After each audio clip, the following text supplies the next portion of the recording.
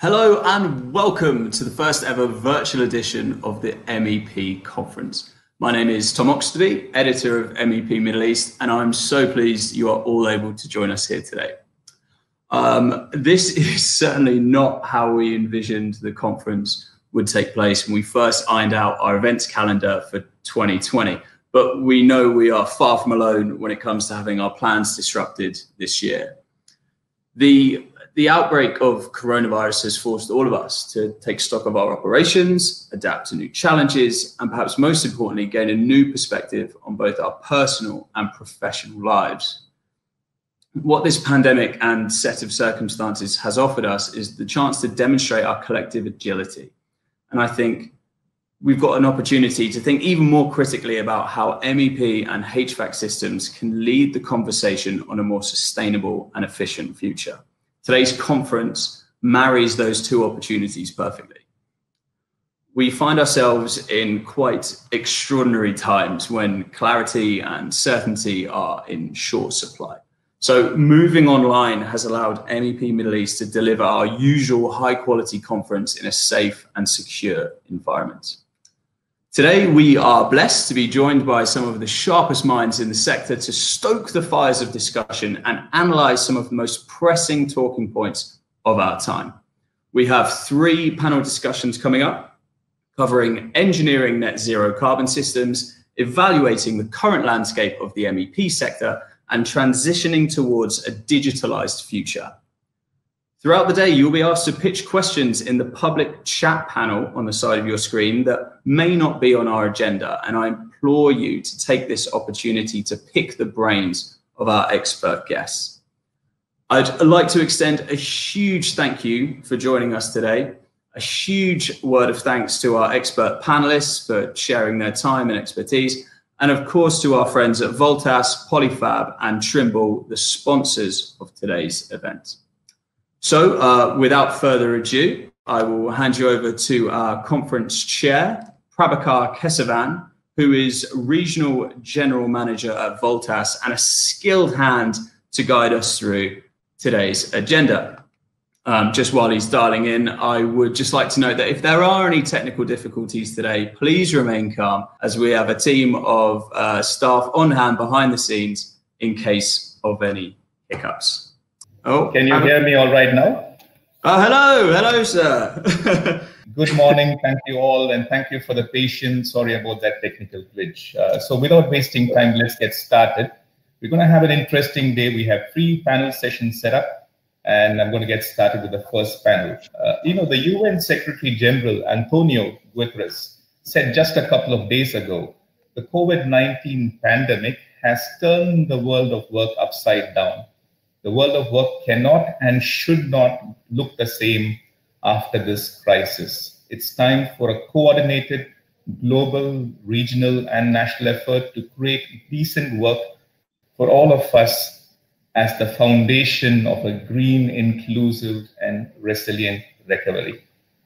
With that said, let's start looking at some pressing topics for our industry. So first off, our first panel discussion is on the topic engineering net zero carbon system. So let me invite our panel members on. So we already see Majid Fayad on the screen, and I request the other 2 panelists to join us as well.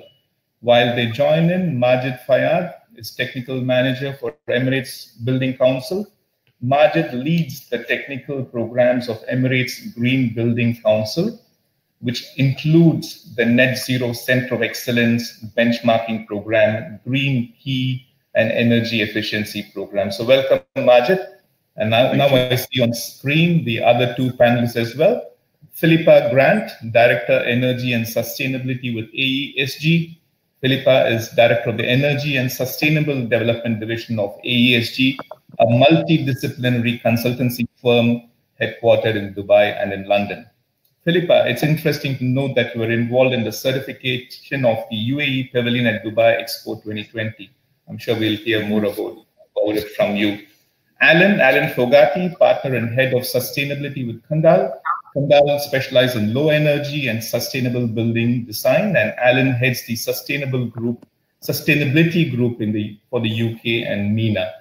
Alan, you had a hand with the passive building of stadia for the Sydney Olympics, and it was very interesting to read about your background. So without much ado, net zero carbon energy systems mean low carbon infrastructure, from renewable power plants to electric vehicles, efficient appliances, and better constructed buildings. We from the MEP industry are going to specifically talk about better constructed buildings this morning. So let me kick off the panel session with the opening question. And if Majid, I think given your role with Emirates Green Building Council, you may want to take this first.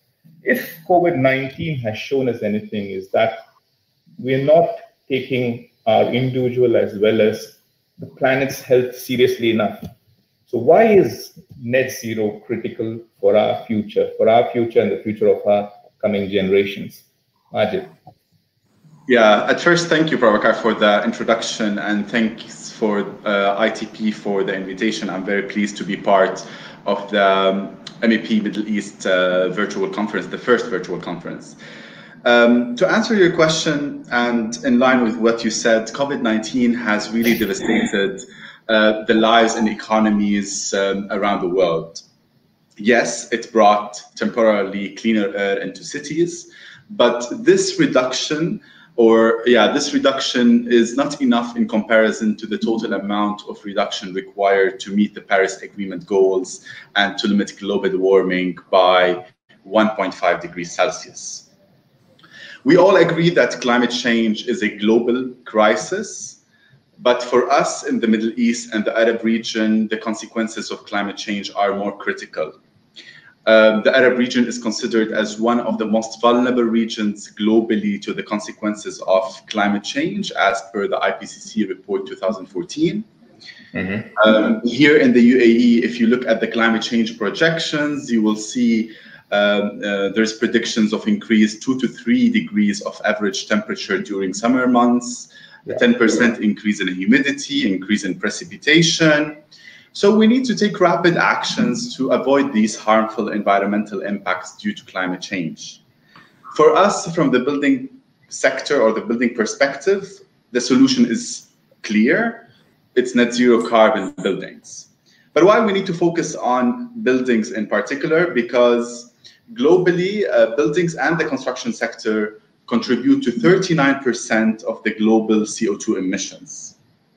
Here in the UAE, buildings consume even more and generate more carbon emissions. If you compare the average consumption between buildings in the UAE and the global average, or the average in Europe, you will find 1.5 to 2 times more. Also, buildings here consume up to 70% of the electricity in the country during several months. And looking at the existing building stock, you will see that there's many inefficient buildings in terms of energy and water consumption. And if you compare these inefficient buildings with best practices, you'll find a huge difference, 2 to 3 times sometimes. So the building sector provides a unique opportunity for us to decarbonize the economy, and we need to achieve, in line with the Paris Agreement goals, net zero carbon buildings by 2050. If you allow me, Prabhakar, I would like here to highlight our role at Emirates Green Building Council to advance the net zero movement in the UAE. Since 2018, we've established our Net Zero Center of Excellence as a platform for different stakeholders to share knowledge and to learn more about net zero carbon buildings. Through our center, we also aim to drive policy and regulations, both on the local level and on the global, on the regional level and on the national level, to decarbonize our economy by the time frame of 2050. We also offers tools and resources, research to advance the net zero movement. One of our tools is the zero energy and the zero carbon building certifications in partnership with the International Living Future Institute. And these certifications provide a validation or a verification tool to buildings that achieve a net zero energy or net zero carbon level in the UAE. Most recently, we've also partnered with BioNova to offer a free embodied carbon tool where consultants and designers can use this tool to evaluate embodied carbon of building materials and benchmark. And we look forward to continuing our work towards decarbonizing the environment, and we invite companies as part of this conference to check our website and see how to be involved. Thank you for that very, very helpful insight. Indeed, I think we are seeing the effect of increasing temperatures and humidity. It's been a very warm and humid start to this summer here in the Middle East, as we all are experiencing. Thank you for that. Adversity often brings opportunities. So to the other two panelists, what opportunities do you see from the promotion of sustainable solutions as a result, particularly of this pandemic? Philippa, Alan, either of you, please. Yeah, shall I take it? Please. I guess, I mean, every situation offers opportunities. It's been a terrible kind of circumstance that we've all had to manage over the last, I'd say, 6 months now. So it's definitely not been a positive time, but you have to make the best of every situation, and you have to look at what positives can come out of, as you said, out of these adverse times. So I'd say it's definitely put its proper focus again on sustainability, and the fact that we do have a global health crisis, not just related to the coronavirus. Before that, there was a lot of new data that was coming out, and a lot of discussion was starting to happen around the number of deaths that were linked to poor air quality, poor water quality. So it's really thrown more of a light on the health crisis and the issues that we're facing today. They're not necessarily as visible as previous health crises that we might have faced in previous centuries, but they're very much having a huge impact. And whilst they might not be visible and tangible because we have data now, big data that we can analyze now a lot better, it's starting to show the links to these unseen, invisible factors. So I think there's definitely a stronger focus on the health and wellness aspect of sustainability, and this is something that's been talked about anyway, more and more recently, and it's kind of emphasizing that area a bit more. So hope we'll see a lot more coming out of this in terms of improved air quality, new technologies, looking at how we can improve the air quality within cities, but also within buildings. And I think there's a lot of really interesting research and new things that we will see coming on the market out of that side of things. Absolutely. Indoor air quality, in fact, I think is absolutely critical for all our well-being. So I think you touched on a very important point that, particularly MEP and HVAC industry players and those of us on this webinar, what role do the panelists see that these two specialists of the industry, MEP and the HVAC industry, have particularly to contribute or have a play in net zero ambitions? I can see that Alan is not there, so again, I can throw the question to Majid, yourself, and Philippa. Majid, you want to take the lead, please? Yes, I can. Before answering your question about the role of MEP, I think looking at the promotion of sustainability practices from the angle of the pandemic, we've seen, Philippa mentioned, that health and wellness are really important, and we need to look at the role of buildings in improving health and well-being. Another point that I would like to highlight due to the pandemic is the importance of cities' resilience and urban resilience. We need more walking spaces, we need more cycling spaces, we need to find solutions as well to people who can't use public transportation due to the pandemic, digital infrastructure, smart infrastructure. So as you mentioned, the COVID-19 situation has set a new norm for living, and which emphasizes mostly on healthy buildings, city resilience, net zero, circular economy, and these concepts. Absolutely. Do you want me to answer the question of the MEP, or should I hand it over to Alan?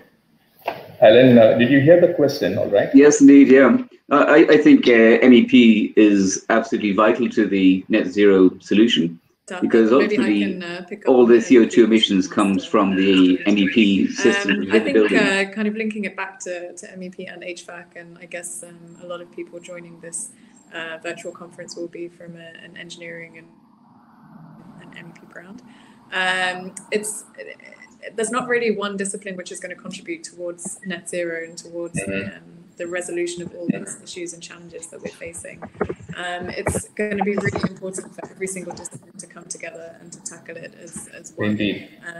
I mean, I oversee the sustainability consultancy team here at ESG, and yes, you know, the sustainability consultant is almost a generalist. You know, you have to understand all of the different disciplines and the way that they all contribute towards the sustainability strategy and aspirations of a project. But it goes beyond that. You know, you need the cooperation, you need the input from every single specialist discipline within the team. So you need, there's always new technologies coming out, there's always new solutions. People need to be open to always rethinking the way they're doing things, you know, not just copying and pasting the previous project or, you know, the way we did it last time, constantly questioning, is there a better way we can do this? Is there a more efficient way we can do this from a materials and kind of operational consumption perspective? So yeah, it's very much a collaboration, and it really needs the whole industry to engage and to get on board and to work together to drive these solutions forward. Thank you, Philippa. Alan, you were wanting to add to that, I think. Can you hear me? Yes, please. Okay, good. I had problems with my microphone. The other aspect is that the HVAC engineer can see where the energy is actually going. So on that basis, then they're able to advise the architects what changes need to happen to the building from the very, very start, the strategy of it. So looking at areas of glass, opportunities for natural ventilation, passive solutions, all the things that will impact on the energy consumption, the size of systems within buildings. They can influence all these parameters before even thinking about the design of the systems. And to my mind, that's absolutely fundamental, because getting to net zero means that every aspect of low carbon energy usage has to be considered. And there's no silver bullet, it's incremental. All the various aspects of the building have to be looked at if we're going to get to zero carbon. Indeed. No, that nicely leads into another question I had in my mind. You know, it's a classic chicken or egg question. Does innovation lead to changes in building codes, or do building codes result in driving innovation? What do you think, Alan? I think it's both. So sometimes codes can restrict the way people think about buildings, so that it prevents innovation. So, for example, the hot water temperatures that we have to heat systems to make sure that we're not getting Legionella. The question is, do you need water at 35 degrees to wash your hands in the first instance? So why heat it to 65 and then cool it at 35? Maybe 20 degrees is just perfectly okay, well below the Legionella level. So that's an example where, and that particularly occurs within healthcare systems. So you have very rigid ways of actually designing buildings, and we need to think about innovative ways of getting around these codes and still achieving the health outcome. But then there's other aspects which will drive design forward. So for example, air leakage testing was introduced in the UK about 2006, and it's made an absolutely massive difference to the energy consumption of buildings. It's improved quality, etc. And basically, it just makes poor practice visible, and it makes it possible to catch it at the point of completion of a building, and that lifts the standard of all buildings as a result. So it's looking to see what elements of legislation can really bring the whole industry up, but at the same time allowing enough flexibility for innovation to move the industry forward. Right. Thank you for that. Do you think legislation is moving forward, quickly enough, consistently enough across our geography, especially the Middle East and the GCC countries where we operate in, Majid? So here in the UAE, the government has put concerted focus on legislation and green buildings in particular. We have 3 building regulation codes that are mandated across 3 emirates in Abu Dhabi, Dubai, and Ras Al Khaimah, Istidama per rating system, Dubai Green Building Regulations and Specifications, and Barjeel most recently in Ras Al Khaimah. I believe that these codes provide the foundation towards improving the new buildings' energy and water performance, sustainability performance, and reducing their emissions. They also cultivate a culture of innovation towards using new technologies and innovations. But I believe that we need to embrace more visionary regulations that don't only include these minimum requirements, prescriptive requirements, but also include some criteria and principles of net zero carbon principles, which means we need to include more performance-based metrics, deep renovations, life cycle costing, life cycle assessment, and this would definitely, the improvement of these regulations would definitely open for the market for more innovations. Yeah, in fact, I was reading something recently. I think the model of the industry is moving from a project-based industry to a product-based industry, as in it's packaged products or packaged solutions which are brought together as an MEP installation or then a final built product. I think this gives us the option of ensuring a product which complies with all these regulations and legislations, be it is put together in a factory environment, off-site, and then brought in. So I'm sure we'll touch on these in the other panel discussions as well. One question I'd like to throw open to all of the panelists is, net zero is a nice aspiration, ambition, but how many years are we really away from getting there for it to become a standard construction practice? Can I start with Philippa? What do you think? I mean, it's a difficult question. Look, if everyone tomorrow woke up and said, we want all of our projects to be net zero, we could do it now. There's nothing stopping us. Technology is available. The design solutions are available. We're working on net zero projects here in the region. Really is going to be, it needs a concerted effort for people to seriously want to do this, to want to work together to make it happen, and to invest in it as well. It's there obviously is a cost impact attached to any enhanced performance building, not necessarily going all the way to net zero, but if you care about the performance of your building and you want a better performing building, you have to invest a little bit more, which you then get into talks about payback, and we can all, I think all of us talk anyone to death about how it's worth it and you're going to get your money back, and long-term thinking. But really it's a mindset shift, I think, and it's going to really take a lot of people to turn around and say, yes, you know what, we're just going to do it. And I think, touching on your point about legislation, it comes from both sides. There needs to be a push from government. In this region, it's very much been a government-led and a top-down approach. We have a very forward-thinking leadership here, and they really do want to push the agenda of sustainability, and that's been great. It really has kind of driven the uptake of these principles within the industry. So there is an element of needing to add it into legislation. We need to change the way we think about legislation. I think, touching on Alan's point, it needs to become more performance-based solutions, more engineered options, not just prescriptive regulations that have proven to have a massive performance gap when it comes to operation.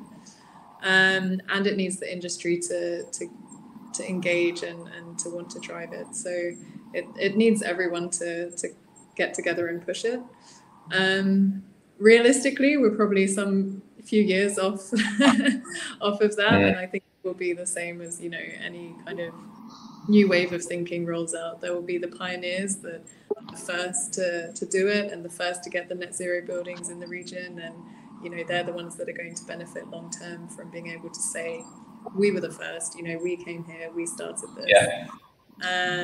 And slowly everyone will get on board. But yeah, it will, I guess, be some years until that happens. Absolutely, I think. But the sooner we make a start, the better. Like Tom says, maybe this crisis is, in a way, wiping the slates clean and starting afresh with renewed vigor and renewed ambition. Before I move on to the other panelists with the same question, can I again throw the opportunity to the audience who are listening and who joined us today?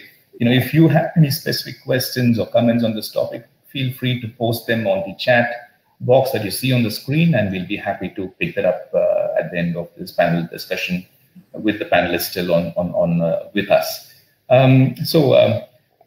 Majid, you know, you're of 2030 as a target set by the UAE government to get to some targets. Do you think with what's happened, we're going to get there sooner, or is there going to be a delay in achieving those targets for 2030?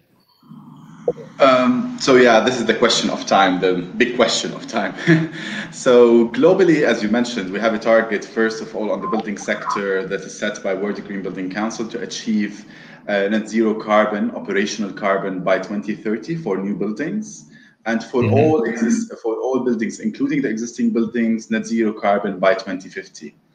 World Green Building Council is also putting targets on embodied carbon, 40% reduction of the upfront embodied carbon in buildings is required by 2030, and net zero embodied carbon by 2050 as well. So looking at these targets, and in order to achieve the Paris Agreement goals, and answering your question about time, I think we don't have time. We don't have the luxury of time. We need to act fast and rapidly now. And we need to look at all aspects, starting from designing the buildings, selection of building materials, construction, operation, maintenance, refurbishment, even demolition of buildings. All of these should incorporate net zero principles within them.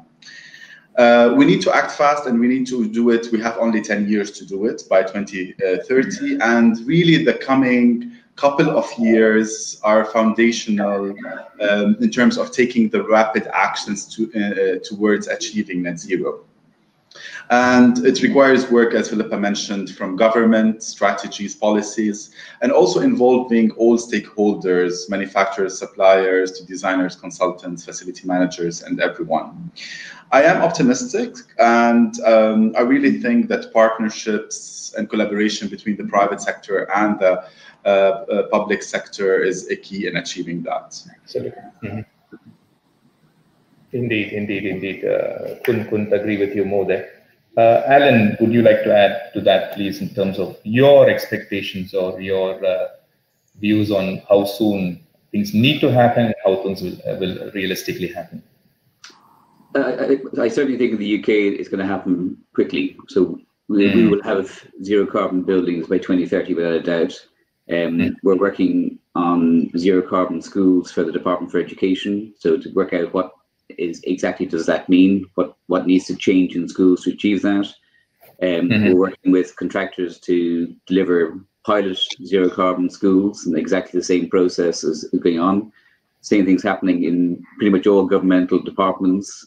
Most commercial clients now are saying they want net zero carbon. They don't quite know what that means, and we're working through that with them.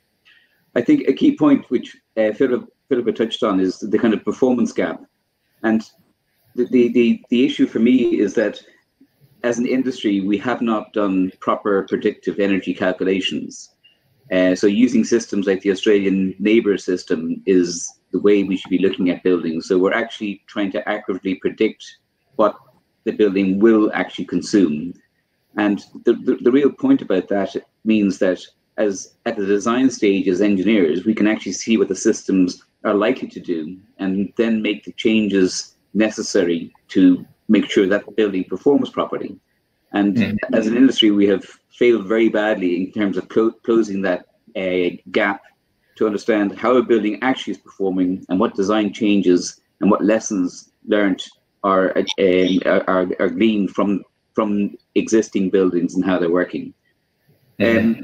What's going to be a far more difficult task everywhere, I think, is the 2050 target for existing buildings, because there are so many of them, and there are so many that are in really poor condition. And to get those upgraded to a standard that would be equivalent to zero carbon is going to be a massive task. And it will take a huge amount of effort, and people really need to think about it, because the sheer number of buildings that would have to be done is just phenomenal. Absolutely, absolutely. In fact, you bring an interesting point. One is constructing new buildings to meet required standards, and the other is existing buildings. And like Majid also mentioned, there's a role clearly of facility management companies. ESCO is talked about, and you're talking about retrofits, etc. Where do you feel the MEP hard services FM companies, the role that they have, and do we have the right level and the sophisticated service that we need from these companies? Do you see enough of it, or what do this segment of the MEP industry, the FM players, have to contribute here? Well, I see kind of a lot of FM maintenance groups are very much reactive. So it's only when something goes wrong will they actually go and sort out the problem. And we're seeing clients now saying they want their existing stock to be net zero. We have done and are doing feasibility studies as to how you would get rid of, for example, gas-fired boilers and put in heat pumps instead. So some of these systems make perfect sense. So if you've got a lot of heating and cooling in the building, then you can take the heat from the cooling system and put it into the heating system, and it justifies itself. And I think facilities groups that are very close to the buildings could get a much better understanding as to how well the buildings are performing, so what improvements can be made to the systems themselves, but then equally be able to suggest changes to be made to the buildings, because it's not an easy thing. If you've got an office building with multiple tenancies, then you have to be quite strategic as to how and when you make the upgrades to the building, and what does that mean to the systems, what changes need to happen to allow that progressive changeover to more energy efficient systems. So I think facilities groups could do an awful lot more, and they need to think about this. Indeed, I think the whole concept of moving from PPM, predictive preventative maintenance, to condition-based maintenance and monitoring, basically IoT-based solutions to monitor from a remote basis in real-time alerts, consumption anomalies, etc. I think there's an important role for FM players to contribute here, surely. Thank you for that, Alan. Now, let me just move to see if there are any questions from our audience here. There's a question from Elias here. He asked, would you say that MEP consultants feel empowered to challenge status quo, or do it as we always have? Like I think, Philippa, you mentioned that earlier. Or is it the easiest route for them to just do it as it has been done before? No loss of billable hours, unbillable hours, he says. Would you like to comment on that, Philippa? Well, yes, it's definitely to just always do as you have done before. I think there's no kind of question about that, but everyone has the power to make a change, whether it's just questioning in a design team meeting, is this the best way to do it? Perhaps we could do provide an alternative solution, educating ourselves. I think all of us on this panel have spent a long time educating ourselves on net zero and what are the best solutions, and what can we discuss on our projects, and it's a continual educational role. It's a very new discussion, and we don't have the solutions yet. So I think everyone has the power to make a change, and no one should feel that they don't, regardless of what their position on a project is. Challenge your team, challenge your managers, challenge your architects. Put yourself out there, and you'll be surprised at what's back, I think. Yeah. Mohammed Osman asked a question: if developers were to be rewarded by governments and authorities, perhaps that they would consider incorporating zero-emission design solution to buildings. Majid, rewarding and incentivizing developers, is that something you're considering in terms of what that you're doing? So yeah, developers depends in the UAE. You have two types of developers. There are developers that are really concerned about their environmental performance. We have, for example, Majid Al Futtaim is one of the first companies globally that joined the net zero carbon commitment, and they have a net positive strategy as well, to positive on energy and water. So they have like ambitious targets in terms for their new and for their existing buildings. But there are other developers that don't care, So we have recently conducted a deep retrofit study to examine the feasibility, the challenges, and the opportunities for deep retrofits in the UAE, or retrofits beyond the current renovation rates up to 50% of the energy consumption. And we've conducted a study with developers in particular. The study will be launched later this year, showing the results of what developers would prefer. Is it mandating retrofits or mandating energy labeling schemes? Would it keeping the retrofit market as more voluntary? The results will be, I don't want to share the results now because it will be part of the report, but it's very interesting to see how the developers in the market are maturing and also pushing the agenda forward in terms of retrofits and achieving sustainability targets and net zero. Picking on the same point, Colin Bridges poses a question. He says, should we be doing more in educating building owners on the viability of cost-saving retrofit solutions? So how should we do it? I think, should we be doing more? Answer is yes. But I'd rather ask the question is, how can we go about doing this? Alan, would you like to take that, please? Yes, certainly.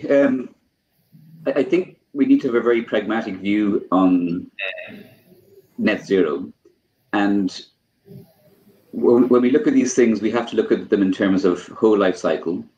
And it's whole life cycle carbon as well as whole life cycle cost. And the two are intrinsically linked.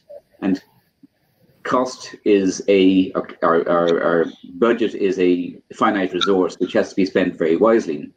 And for example, on a project we're looking at, the first reaction is, well, we must go for a CLT or timber soffit to reduce the embodied carbon for the building. And the question I've asked is, well, if we go concrete, yes, it's higher embodied carbon, but it's 30% less cost. And if we take that 30% budget and spend it somewhere else in the building, are we going to get more carbon reduction for our available budget? And I think that's the kind of question that needs to be asked. And the same thing goes for example, universities over here. They usually are old buildings, not very well performing, etc. And if you put a heat pump onto a building like that, it costs an awful lot of more money to keep it heated. If you put a combined heat and power onto it, it saves hundreds of thousands of pounds each year, but it doesn't save any carbon emissions. So the strategy I would propose in that case was take the savings, invest it in the building's envelopes to improve them. At the end of 10, 15 years, replace the CHP then with a heat pump, but against a far lower energy building demand. So it needs to be pragmatic in terms of the solutions to these things. No, I think that makes perfect sense. It's two ways of getting there, and I think that's a wonderful way of articulating that. Would either of you, Philippa, Majid, want to add to that, to what Alan said there? I want to actually add another point about the role of the MEP and the HVAC industry. We spoke about the role that by providing technologies and systems that are efficient for buildings to reduce energy consumption, but we also need to think about the manufacturing part of the MEP and the HVAC system. And we spoke about embodied carbon. Globally, 11% of the global emissions come from embodied carbon. And these are emissions associated with building materials, systems, and construction processes. Even though cement and steel contribute to 2/3 of the total embodied carbon of a building for year one, however, after considering the life cycle and considering after 50 years, 100 years, the embodied carbon due to refurbishment, system changes, including MEP and HVAC changes, would have a contribution on the embodied carbon. And here we need to really look at transforming our manufacturing processes for systems, including MEP and HVAC systems, to be more efficient, use less energy, less emissions, and thus contributing to a lower life cycle embodied carbon emissions. Yeah, absolutely. I think that's a very interesting, important point to finish on. It's the entire supply chain leading up to the construction on site, which we need to look at. I have to apologize here. I took a few minutes at the outset to join in, so we've lost a few precious minutes. We could have continued discussing this topic a little more. However, I'm sure you're all available to the audience, to the rest of us, so that we can reach out and ask you any specific question.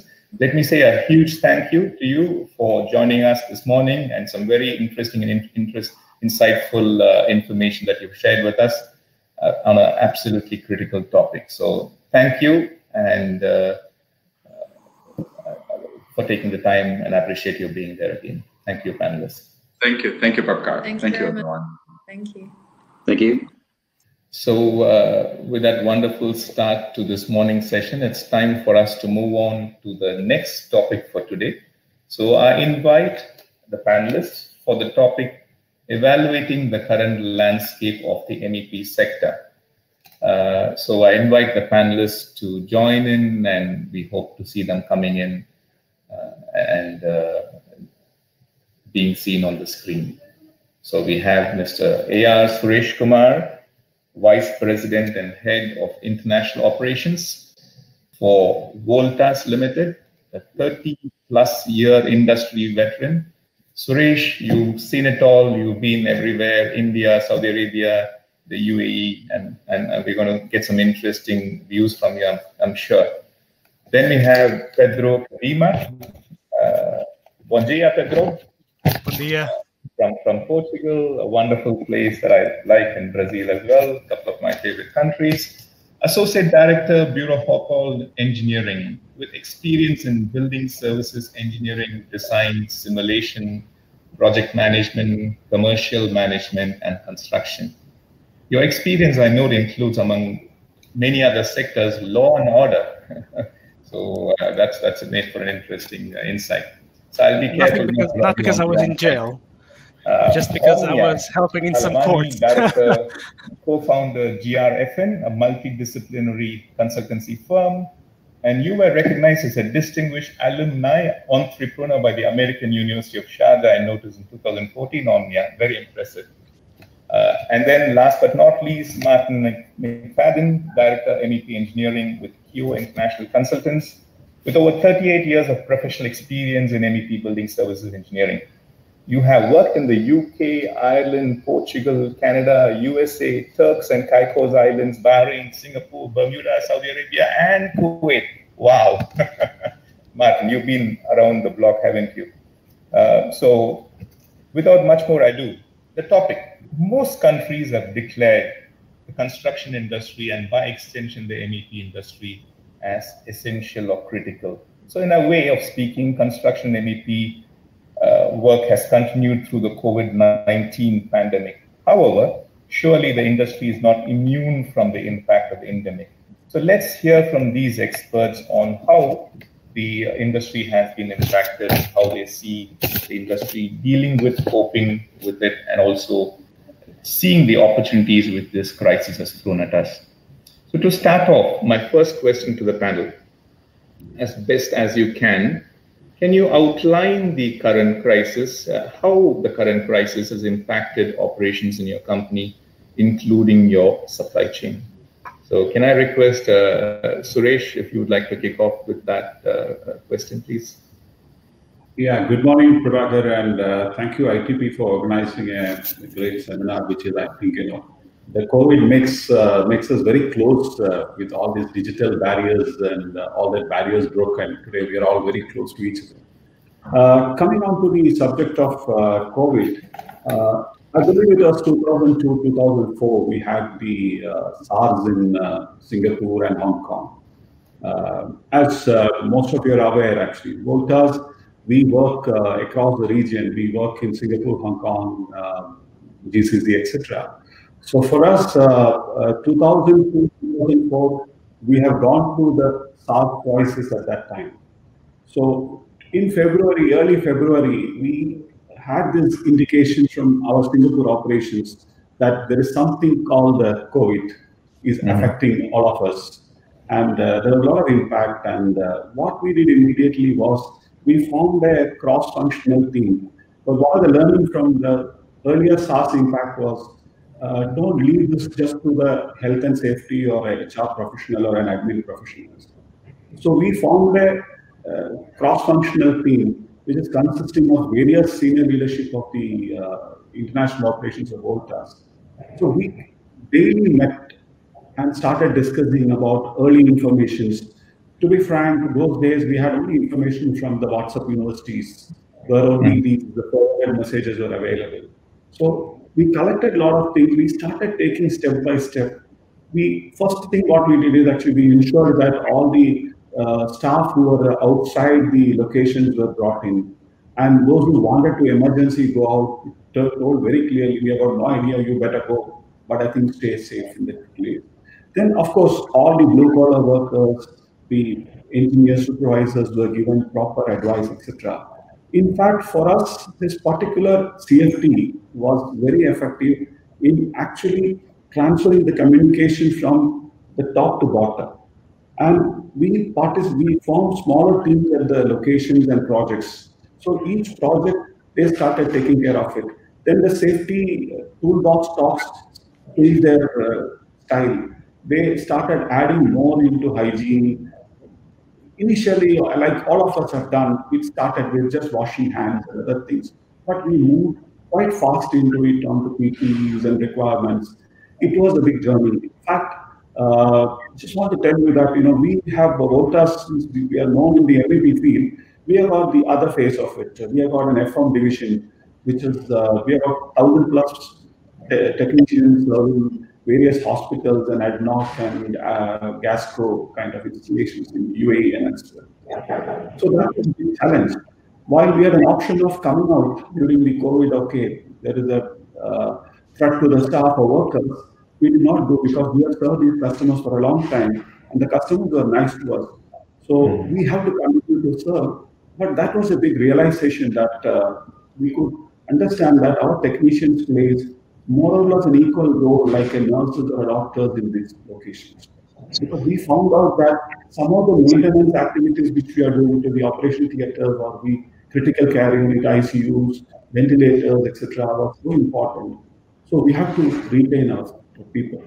Of course, I don't want to hide the fact that we had impact of COVID. Initially, it came in single number. Then suddenly one day it came in double digit. We were all scared. But that CFT, what we formed, actually gave us enough experience in controlling, calming down people, putting things done. So we could continue to serve. We spoke to the government authorities. We spoke to the hospital CEOs. So they also supported us. And I will tell you, this is a clear exhibition of collaboration between the client, the end user, contractor, and the operating agencies. So we could work together well in understanding it. And most important issue, what we have taken care, thanks to the earlier SARS issue, we ensured that the staff and workmen were given a lot of talk. They were given a lot of advices. So they took properly. They took it very seriously. They worked in. They actually supported us. It's not that you instruct somebody to go and work. They actually took it very seriously. They served each of these customers. And one thing which I can tell you is that while there are impacts, the projects probably what Voltas had was all critical projects like the district cooling plants, the expo, the convention exhibition centers, etc. So we could continue to work. While the clients, see, one thing very important in this COVID-19 scenario, both clients, contractor, even consultants, PMCs, everybody was new to this problem. So you can't ask anybody for any kind of help at that particular point of time. So each one of us have to come out with that. Let me thank each one of my stakeholders, clients, consultants, PMCs, etc. They all stood with us in this kind of time. We had issues. We had issues because we were told you can't transport 60 workers in a 66-seater bus. We have been told you have to use it 25. Your workers cannot start at 6 o'clock. They have to start at 6:30. So all these kind of challenges happen. But we worked out every kind of problem statement. We found out a solution. The team worked together, and they could come out with that. And the whole COVID, I would tell you, apart from we are coming out of the crisis or we are facing the crisis, the most important issue is it is actually teaching the organizations, each one of us individually, as an organization, but a lot of things we have learned, how to work effectively. See, the very fact that today we are all digitally connected and we are addressing a gathering of probably 200, 300 plus people, itself shows that the communication is possible. So that actually helped us in taking this crisis out of our agenda, rather being friendly with the crisis and start looking forward. Definitely, there are other things which have been done, but of course, these I think almost all the companies have done to come out of it. Indeed. Thank you for that, Suresh. That was very insightful. You've been in the eye of the storm, so to speak, so you've experienced it, and that was insightful.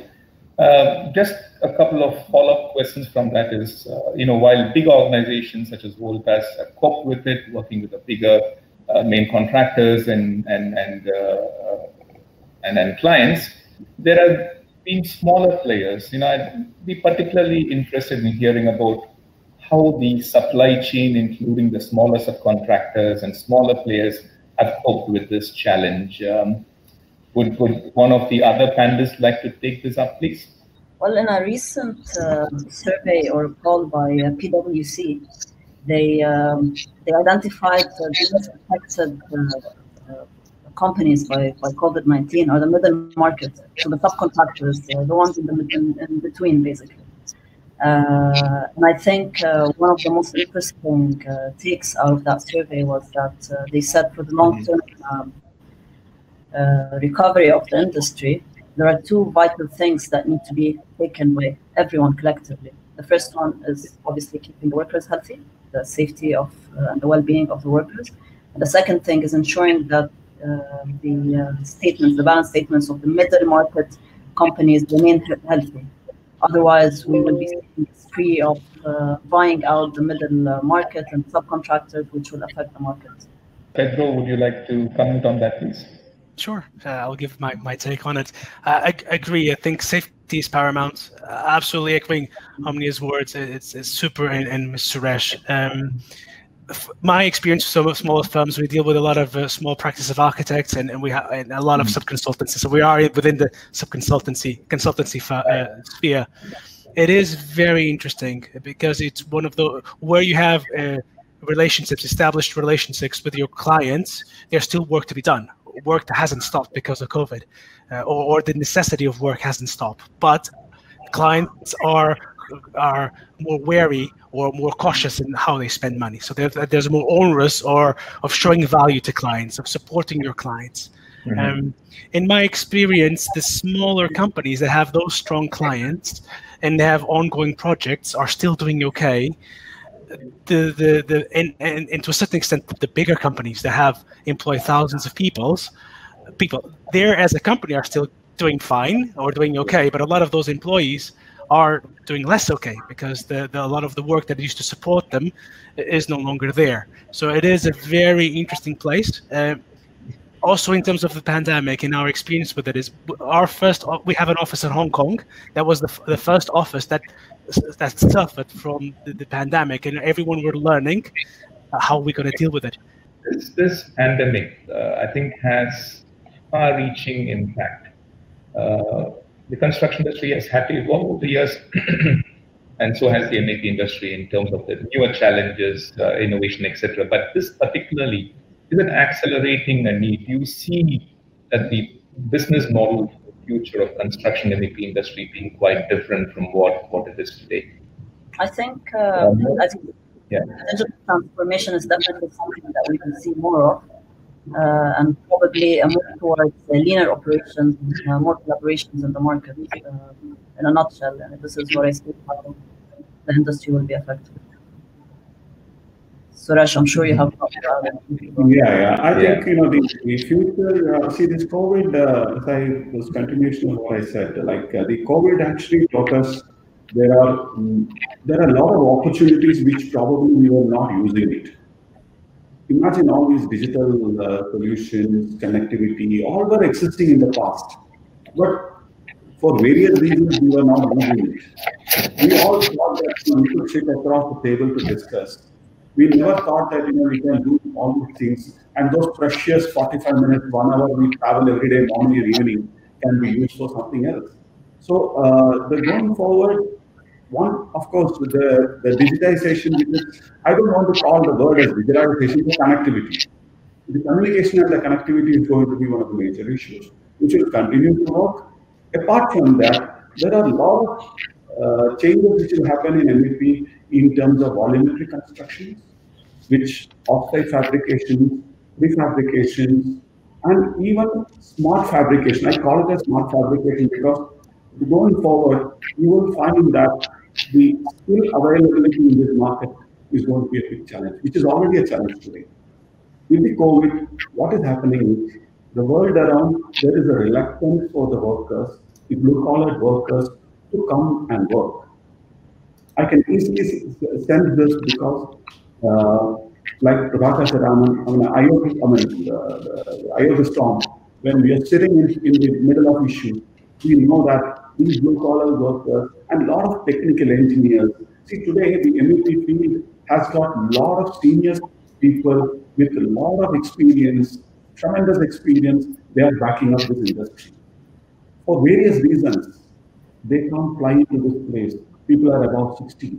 There are health reasons. Whatever has happened in Western Europe taught us a big lesson. So they will be reluctant to come. Similarly, in the blue collar, we'll have lack of labor.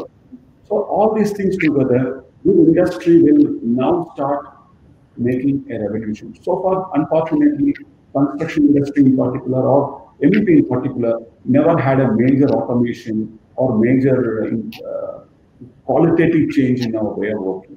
That will happen now. You will see more and more products which are from shelf to site. I call it a shelf to site means there is a little modification will be required at site. So these kind of evolution will take place. I wish, if you ask me what is my wish, I wish that today this industry has to go back to the universal solutions, which will reduce the dependency of the requirement which is from the technology side, and at the same time reducing the dependency on the skill labor.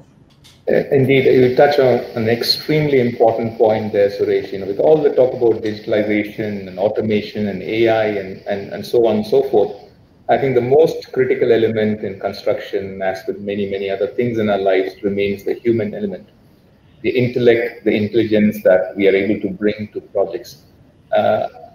If nothing else, what I think this crisis clearly brings to the front is the need for upskilling the talent within the MEP industry. I think people is an important point, and I think there's got to be a mind shift in how these people are trained. Like you said, go back to the universities and start working with people from that level. That's a very interesting point you touch on. Martin, Pedro, hope we can hear you now. Martin, can I request you your thoughts on this whole thing about how the construction industry model needs to change and will most probably change because of what's happened? So yes, Pedro, exactly. We need to start at that age. Okay, so I think before me, or before I'm 40 years old. So when I started, I still had the privilege of working with a gentleman that showed me a folder this thick with all the heat loss calculations for a hospital, right? And how long does it take you to do that? 3 months. And I thought, my God, there was a time a time where taking 3 months to do a heat loss calculation it was the norm. It was absolutely acceptable. But now things are moving so rapidly, and the change is so immense that we are able. I think it's more the industry are able to attract better people. And it's no longer boring to be a building services engineer. There's with so many moving parts and so many interesting systems and so many interesting softwares and alternatives. You then have to have a more creative mind to put it all together. I agree that I don't think we'll be replaced by AI or machine learning anytime soon. Will we be replaced or not is a different question. But anytime soon, I'm guessing it wouldn't happen. In terms of this pandemic and what this pandemic is doing, I think is more training my generation and the generation above mine than actually the young generation, because suddenly we are brought into the video conferencing, we're brought into work sharing, we're working in collaborative modes and all these sort of things that are not necessarily new to us, but the platforms certainly are new to us. They are second nature to the people that I'm working, to the graduates that are coming out of university. And they are showing us all these wonderful things. So yeah, that would be my approach. I think the industry is upskilling. It needs to upskill. The buildings like the beautiful buildings we're building for the expo, the beautiful buildings we have in Sheikh Zayed Road, do not manage themselves. They're not this. It's like, I think the best analogy someone told me was, if your client is buying a Ferrari, he knows it's a complicated car. He needs to maintain it by someone that knows the Ferrari. And I think our buildings are getting to that level of sophistication. That would be my. Right. Thank you. Yeah. Martin, we'll be very happy to hear from you. Just shout out when, and if we hear you, we'll come and talk with you. Meanwhile, Omnia, just shifting gears a bit, a specific question. What role do you think the MEP and HVAC industry specifically have to play in the future in terms of prevention of an outbreak like COVID-19? Well, I think the first part is that our cities were exposed, right? The resilience of our cities was definitely exposed. We have seen cities being reactive rather than proactive, which we do not want to see. Normally, when we design resilience for cities, we would like preparation to be in place so that the recovery, overcoming the crisis happens while the leaders look into post-recovery, the rapid recovery of post-crisis. Going on a buildings level, maybe we can look at that into the phases of the building, starting with design. I'd say that the cloud collaboration tools were mature enough so that it enabled the design and the continuation of work from that aspect. But what advancements do you think we'll be seeing? Will we be seeing more requirements for computational fluid dynamic models, for example, to show how the air moves within buildings? Will we see the touchless elevators or voice-enabled doors and elevators and sanitary ware? Those are quite common. Will they be a requirement going forward? HVAC systems specifically, the design of that. I know that's a big topic that everyone is thinking about, how HVAC is affecting the spread of the disease. So will we see changes in design, maybe an increased use of tilt beams, for example, as opposed to air handling units, air barriers, increased ventilation rates, or different ways for ventilation? Then moving to the construction, and by construction I mean the actual phase of constructing the building. I think Suresh talked a lot on that, and I agree that I don't see that we did not show a lot of resilience or advancements in that. There's a lot of reliance on the manpower, and that was affected badly. So will we be seeing advanced techniques like maybe robotics used in construction, or more appreciation towards modular construction and 3D printing, for example? Will we be seeing more use of drones for project management and supervision? And of course, there's the contractual trend, which is something that's a big topic regarding health and safety, force majeure. How will this all be changed moving forward?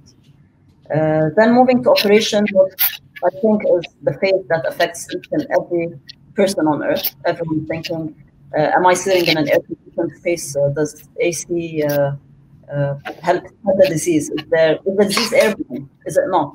Is the recirculation of air affecting the risk? Is it increasing disease?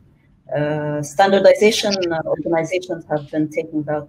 Eurovent and ASHRAE have been releasing statements, and ASHRAE specifically, if I talk about them, the statement was twofold. The first one was that if the virus is airborne, then HVAC can reduce the concentration of the virus in the air, which helps.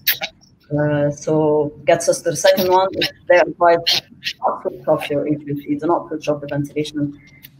In fact, poor air quality within buildings would negatively affect the human's ability to resist infection. They issued some measures that needs to be taken in whether in residential or in commercial buildings. And there's actually a training after 2 weeks on reoccupation in buildings post lockdown by ASHRAE. Yunus, my co-founder at Griffin, is one of the trainers, so I advise everyone to take that if you're interested in knowing ASHRAE's recommendation for post-COVID occupation of buildings. There's one thing that I hope caught the attention of owners, which is how buildings are being operated, the BMS specifically. I don't think anyone would be surprised if I say that I comfortably say 80% of the buildings that we visit do not have operational BMS systems. They rely heavily on man operations, and this is definitely an area where it needs a lot of advancement and intervention. Maybe the use of artificial intelligence, we haven't been using that effectively as other industries or other sectors. That's it, I think. That covers the whole, let's say, life cycle for building. Yeah, thank you, Omnia, for that. Suresh, I think there were some interesting insights there comments there from Omnia. Would you like to pick on the fact that Voltas does, apart from new MEP installations, maintenance of constructed buildings as well? There's possibly some innovation, some products, some services that you're thinking about in terms of should go towards enhancing the well-being of the residents of the building. Would you like to comment on that, please? Yeah. See, in fact, from our own experience, we have got this facility management business where we work very closely with customers in terms of improving the indoor air quality, and not only the indoor air quality, we work on water services, recovery of water, etc. But I just want to add some points to Omnia's observations that it's not only MEP. Actually, what we need is an integrated approach in terms of with the architect itself. Because going forward, building itself need to be designed to prevent such infections in the future. So you need, there are, like an air conditioning engineer can do a lot of good things. There are a lot of ASHRAE standards, and these organizations are really wonderful job they are doing it. But they need to be supported by the architect community, the building community, the builders community, the developers. They have to provide certain hold area, these equipments. See, now going forward, for example, like Petro was telling, younger days, we used to know the hospital designs, where we used to ensure that the equipments are always serviced from outside, no technician goes inside. Going forward, even in the residential buildings or commercial buildings, this is going to be a kind of a design requirement which is going to come. So you need less and less human touch. So there are a lot of automation. You will have the parts, the water faucets will be all contactless. Even the door handles need to be replaced. Probably you will just walk with your identity card, and the door contacts can identify you and allow you to enter. It automatically opens and closes. So all these issues are going to take place in this area. But facility management, water, all these issues is something which I think the clients have to seriously have a look at. look at professionalizing to do it, rather than just get one plumber and one electrician to take care of your building. Thank you for that, Suresh. Can I just say to the audience listening in, again, it's an opportunity for you to pose some questions or offer your comments to the panelists on this particular topic. So feel free to write in your questions in the chat box while we continue this discussion. One question, you all touched upon, it's not just MEP HVAC, but all other players within the construction field needing to collaborate and cooperate. So do you really envision better cooperation between firms of all sectors post this pandemic towards improving the environment, making a constructed product better for the future? Do you see this collaboration happening? Can you hear me? Oh yeah, yes indeed, Martin. Yes. Good. Sorry, I've been having all sorts of technical issues. Can you just repeat the question? So, the panelists have talked about the important role that HVAC and MEP have to play in terms of, helping with the prevention of future disease outbreak, and also in terms of, having a better product from all points of view, green, energy efficient, etc. The question is, it's not just the HVAC and MEP industry, but players across sectors needing to collaborate and work together on this objective. Do you see improved and better collaboration happening in the coming days between players in the different sectors? It would be favorable to all of us if this could happen, for sure. And there is a hope that it will. There's been a bunch of impediments to this really truly happening in the right way in the past, and mostly that's because of the way projects are procured. What fundamentally would help, so of course. While we wait for the others to come back, and maybe you want to comment on that, please. I think that for the industry, for this collaboration to take effect properly, we really need, an appropriate amount of time that design-related issues are properly considered and research where needed is undertaken, so that optimal solutions can be advanced for incorporation into the design, considering the relative expertise of design contributors, stakeholders, and operational asset management of facilities themselves. Looking ahead, prefabrication, modular assemblies of building elements created through 3D digital printing will also necessitate a greater level of collaboration and integration of the supply chain than ever before.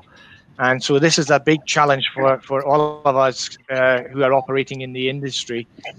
But the right platform for all of this to happen is, in my view, a reassessment by clients in the way that they procure their projects. All right, I think you touched on an important point in terms of prefabrication and off-site work. I think each of you touched on it, but I think we'll delve a little more into it. There's a real opportunity here in terms of reducing the density of the workforce on the project sites, better quality, improved finishes, etc., by the whole concept of prefab or off-site fabrication and bringing a product to the site for installation, like Suresh said, just making a few modifications there. I think it's worth spending a few minutes going into a little more detail on to what extent we have come here in this part of the world in terms of off-site and prefab, and where do we see the industry going. Again, Suresh, being from the construction industry, maybe you want to take a lead on that.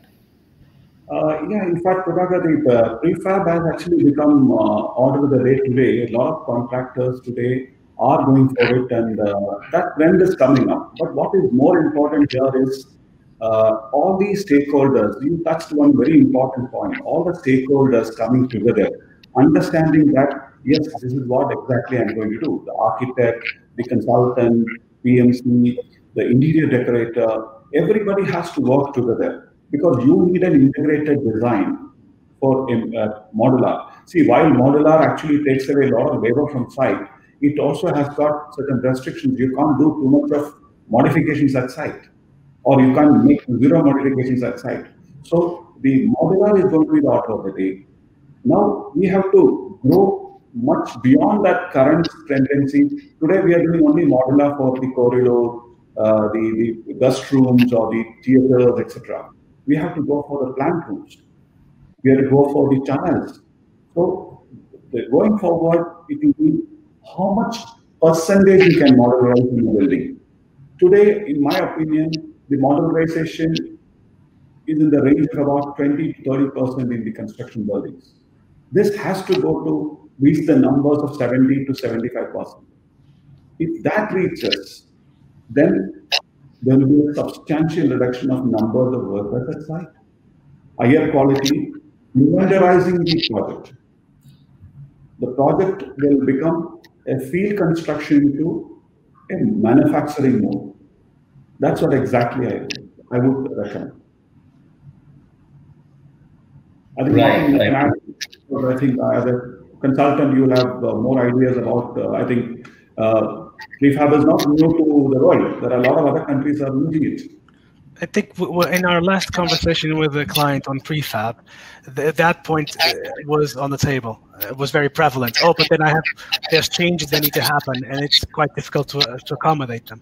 I think that is a very fair point, but it's not the approach. The approach is there should be no changes to be done, and changes come in all shapes and forms.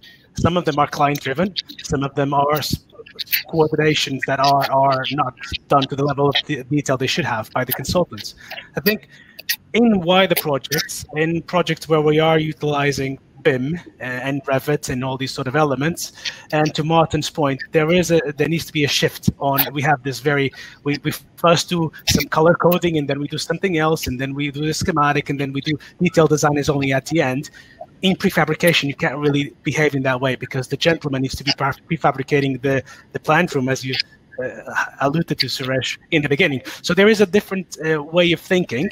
I do believe that the tools are now mature enough, and the business and the market is getting mature enough to have a better experience with prefabrication. In prefabrication, it is a standard in a lot of places. And if you go to places like Japan, a prefabricated house, everyone wants a prefabricated house because invariably they're better quality than a house that you build on site. So that's the sort of experience that we want, hopefully, to deliver to our clients in the future going forward. Right. Okay, thank you for that, Pedro. Omnia, do you see any issues from where you sit in terms of quality, coordination to be had in mind when you consider more and more off-site and prefab and modular systems? Look, we've had a project that was initially going as a prefab on all MEP systems. That eventually did not continue. It went only prefab on the HVAC.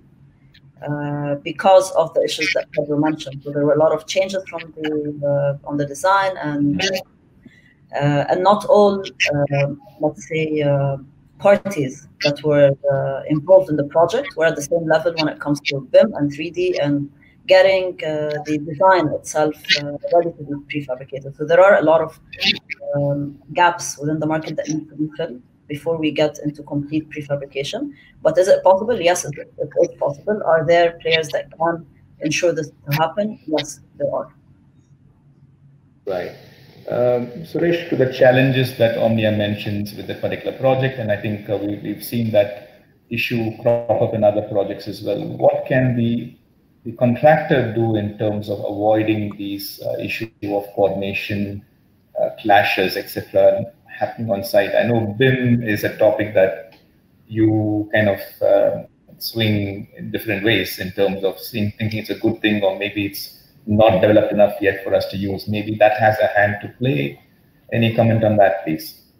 BIM is with us for the last few years, but let me admit this industry has not really adopted BIM in totality.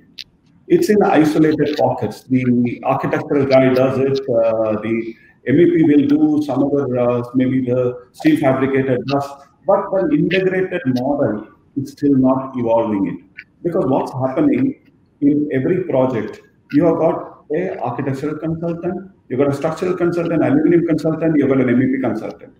then you've got different packages given to various people. And you expect a general contractor who's more of the structural or an architectural guy to do an integration.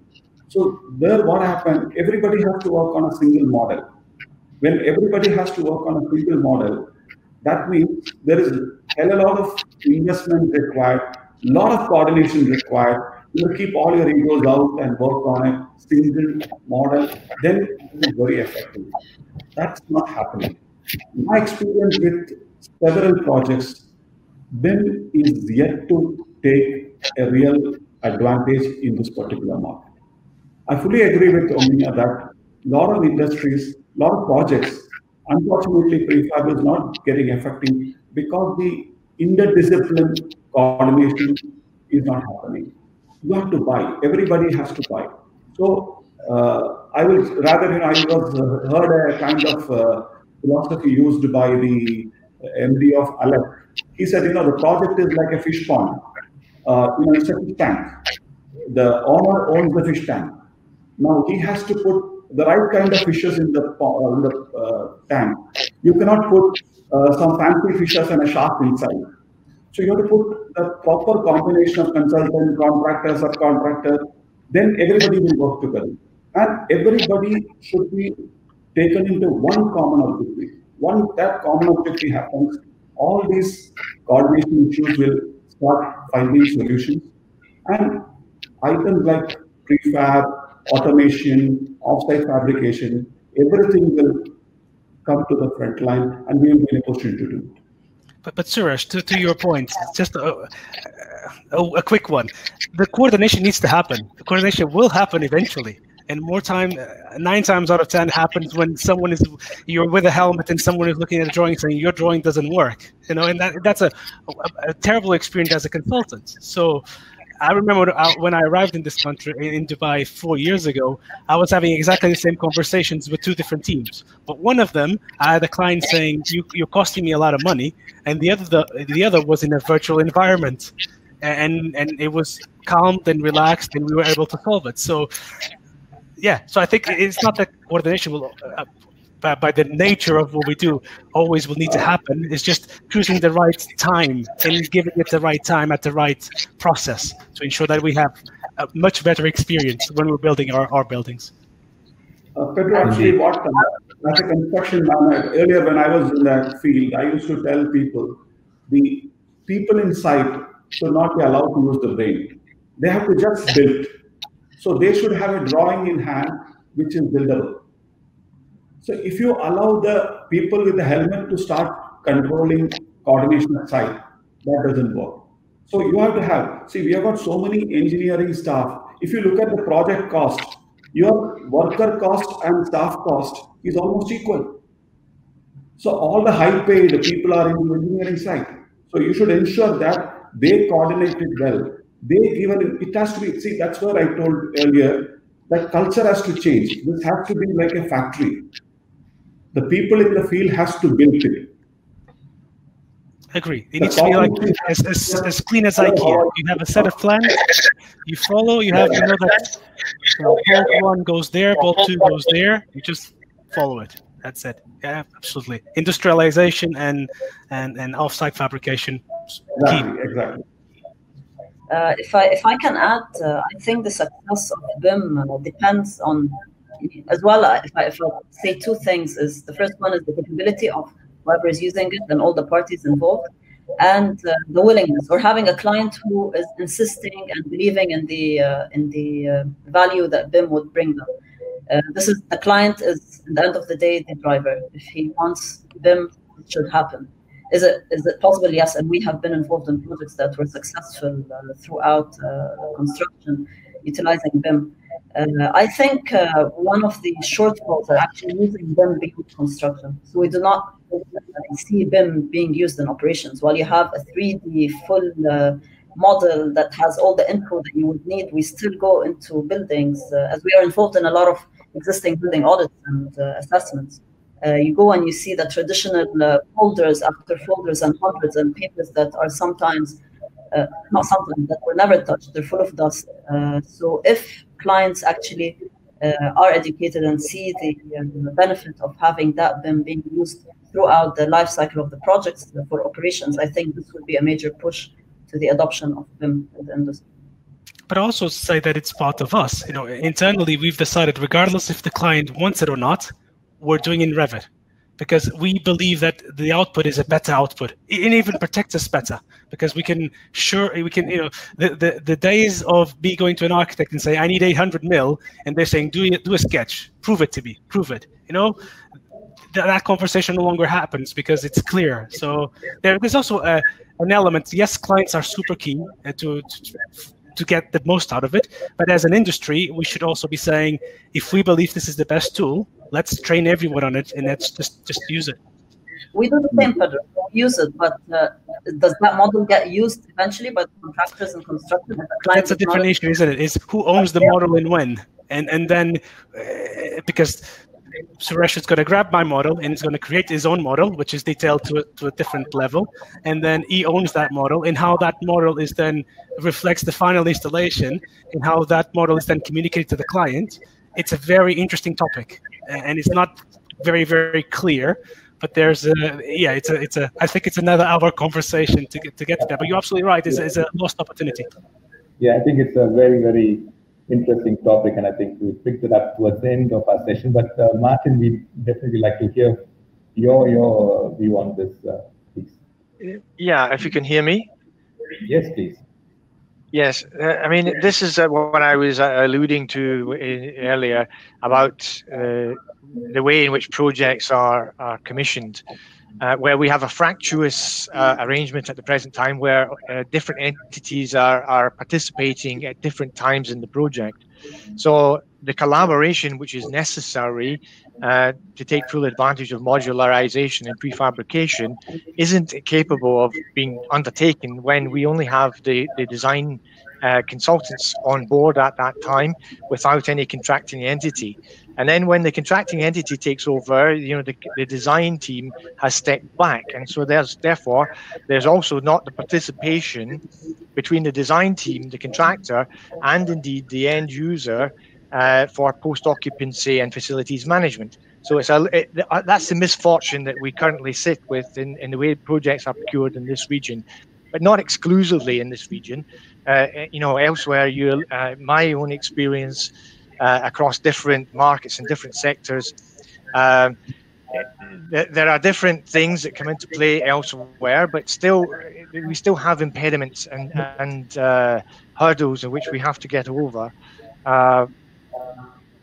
For example, the rail sector or the aviation sector, this is starting to get a little bit different in other parts of the world, and the contractors and the designer and indeed the facility teams are all present at various points where they can collaborate in a proper way. And this is something that would obviously, it is to state the obvious, this would help us for every sector and every territory, but we are where we are. Indeed, indeed. In fact, it's the C word: construction, contracting, collaboration, cooperation, etc. And then with that, another C word, we are facing a crisis. The pandemic is a crisis. But like the Chinese saying goes, with every crisis, there is an opportunity as well. So thank you very, very much to all of you for that wonderful conversation, your insights and your expertise that you shared with all of us. Thank you for making the time to be with us this morning and offering your experience and insights. Thank you again, panelists. Thank you. Thank you. I'm going to welcome the panelists for the next session to join us here. We are going to pick up a very interesting third topic, very topical, very relevant, and again, possibly brought forward with even more acceleration given the situation that we have faced today, transitioning towards a digitalized future. So let me welcome the panelists as they come on.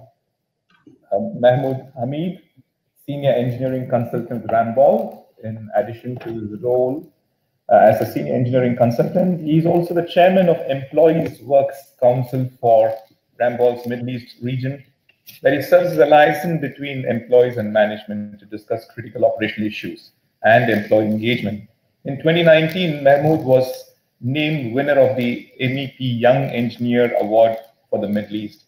Very impressive indeed, Mahmood. Thank you. And next with us is Nicholas Piczynski. I hope I've said your name right. Yeah. And VP Director, WME, with experience in the Middle East. And Nicholas has responsibility for the management and delivery of the MEP team at WME, focusing on technical excellence in design and energy efficient building services. Then we have Paul Wallet join in. Paul is Regional Area Director with Trimble. Paul is a 32-year industry veteran, both in the construction side directly and also with services that provided to construction industry. And we then have Gumit Nanda, who is Head of Operations for Voltas Limited in the UAE. In one of his assignments, he was a construction manager for a 7-star hospital project. Interestingly, in addition to your MEP industry experience, Gumit, you started and headed the modular MEP prefabrication division for Voltas. This was a very interesting topic of discussion in the previous session and very, very relevant for the current world.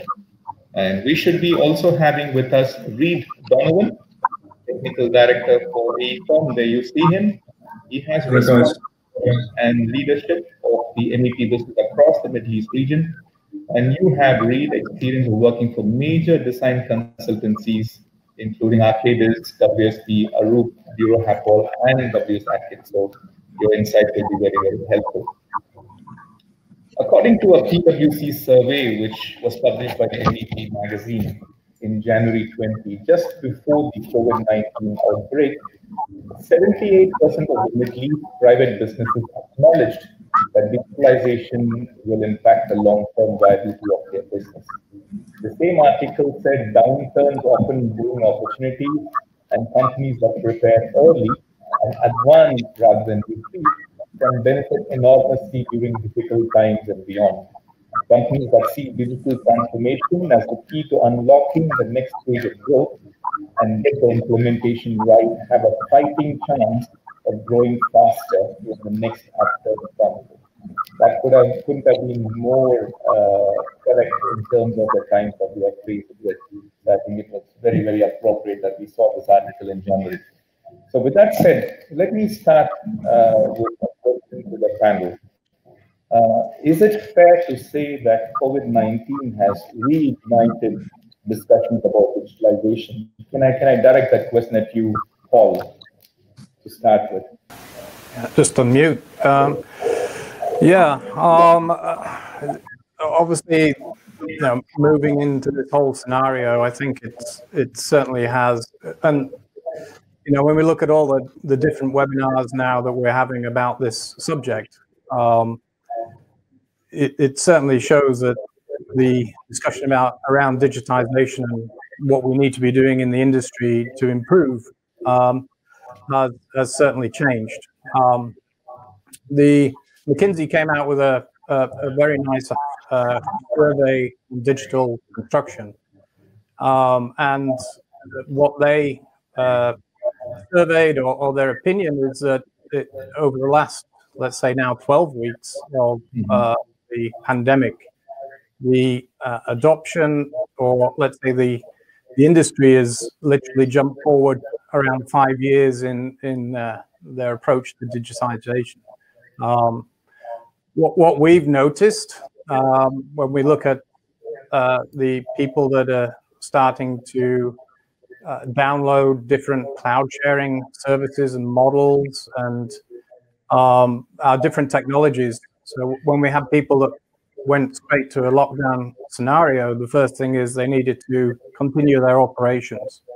And, for many of us, it was all of a sudden, one day we're in the office, the next day, we're all working from home.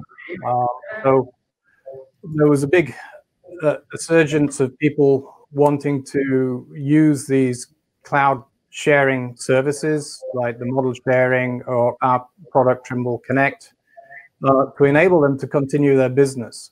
When we look at some of the solutions that we have in terms of the product upload, so we have warehouses where people will download and upload their different manufacturing contents.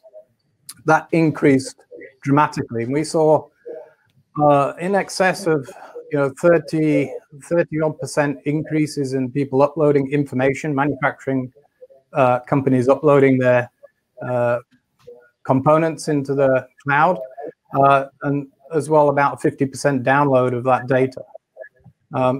So certainly, this whole scenario has really changed the way that we have to think about digitization. I think what we did find prior to that, conversations have always been going on, I would say, for the last 10 years, when building information modeling became the topic of the day, and we've been talking about that for a number of years now. However, I think there was always an inherent resistance for the majority. They saw it as a big investment, and then you're also dealing with the social dynamics. People in the organization that knew it was available, that didn't want to really take the time to invest. Now they've been launched forward where, they really have no choice but to invest. And once they started to do that, they saw the value of deploying digital tools. Right. Thank you for that. Paul, would any of the rest of you want to add to what Paul said there, to that question? Similar to Paul, the lockdown happened quite quickly. Office with 1,000 people in went, from 1,000 people in an office to no one's allowed back tomorrow was a massive challenge. Within a week, it took about a week in total to get ourselves organised. From a project perspective, it was quite straightforward because we'd already shifted all our projects to BIM 360, so that it was all cloud-based anyway. There was nothing on the server, so we could all work from any location and access the models and all the other information on the project. And then we also went further. We realised that we're going to have to use, in our platforms, it's MS Teams for holding what would normally be a face-to-face workshop or general interaction with our staff. So we expanded the use of MS Teams, and we replicated all the folder structures and projects onto MS Teams. So what it meant was not only was all the modeling done in the cloud, access through the cloud, we could all access it and share. All the other project data was all accessed freely by MS Teams. I wasn't aware at the start of this process we could do that on MS Teams. It's quite powerful, and it's been working very well since. And we're still using the same platforms now, even though we've got approximately 30% of our staff back into our offices. So it's completely changed the way that we operate in a very short space of time. Right. Thank you, Leslie. Nick, did you want to add to that? Did you want to say something? Yeah, I will. I mean, to be honest, actually, Reid said a lot of what I was going to say, because within WME, we followed a very similar path. What we actually found was that the tools that we already had, we were using Teams to work with our colleagues in other offices around the world. We were using BIM 360 to work with other architects and work with ourselves. We had all of these tools, and we were scratching the surface of what was possible. And then, as Reid said, one day we're in the office and the next day we're not anymore. So the first thing we did is we looked at what we had, what are we already doing, and how can we change the way we operate with the things that we have to hand. And actually what we found was there was so much power in things that were already available to us. All we needed to do was just embrace them more. We had everything we needed.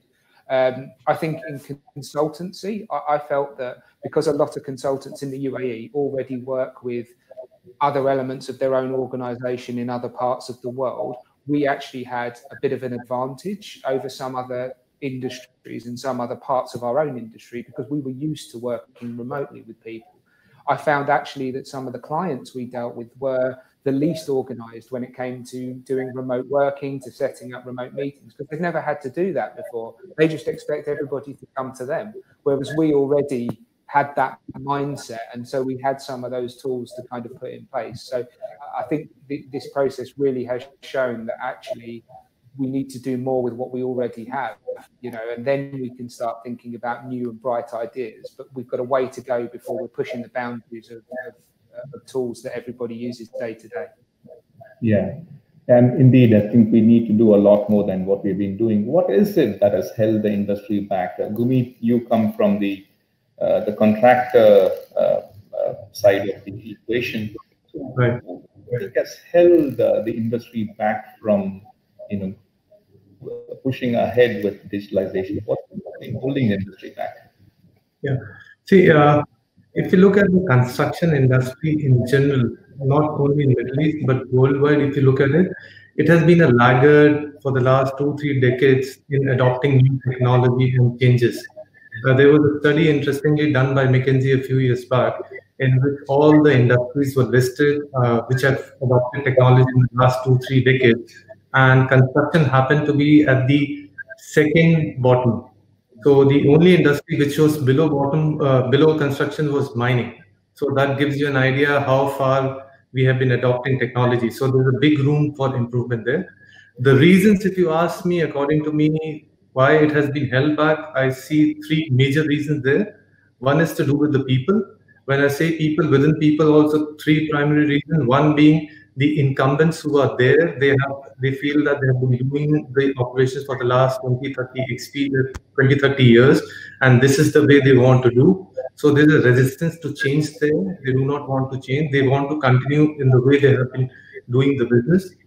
Second, the people aspect would be the talent. If you see the new people coming out of new colleges, postgraduates, people who are coming, they might not be attracted towards the construction industry. It could be a chicken and egg story. If you see, they are, you know, they want to go to microprocessors, nanotechnology, quantum technology. Those are the fields where they want to work, because construction has been so, low tech industry. They do not want to come there. But having said that, there is an opportunity for here in construction to improve. That is the second aspect to it. Staying on the people front, if you look at from the third perspective, is the people, the consultant body who can bring about the change. Those people have been too much focused on the manufacturing and the IT and those industries. If you see the expertise who can bring about the changes, we do not find them in the market. So as Voltas, we had a similar experience. We wanted to bring a lot of changes. When we went to the market, there were not many consultants or experts or solutions available. Then we had to customize, which leads us into the second aspect of what has held us back, the mindset of people looking at technology as a cost. We need to change our mindset and start looking at it as an investment. If you see, you will see, as being a contractor, you will see a lot of contractors coming into small contractors coming and taking up big projects, because there are no entry barriers in the construction industry. There's a famous, Porter's 5 forces model. One of the there's no barrier in construction, so anyone can come here. And the barrier is not that because people are not investing. But we need to realize, if we start investment in technology, in digital space, in prefabrication and automation, if we start doing that, it would create barriers. The company who adapt it and would become eventually more efficient, and it would keep out other competitions out of it.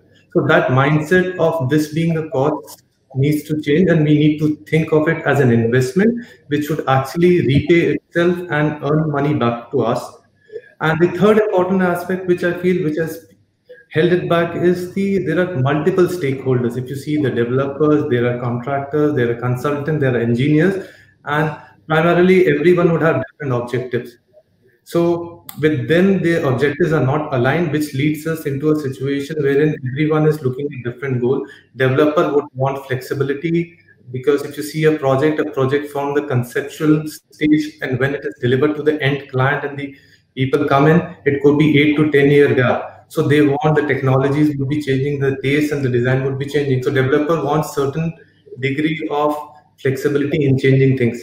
But you look from contractor's point of view or from designer's point of view, when they are doing it, it would mean additional cost.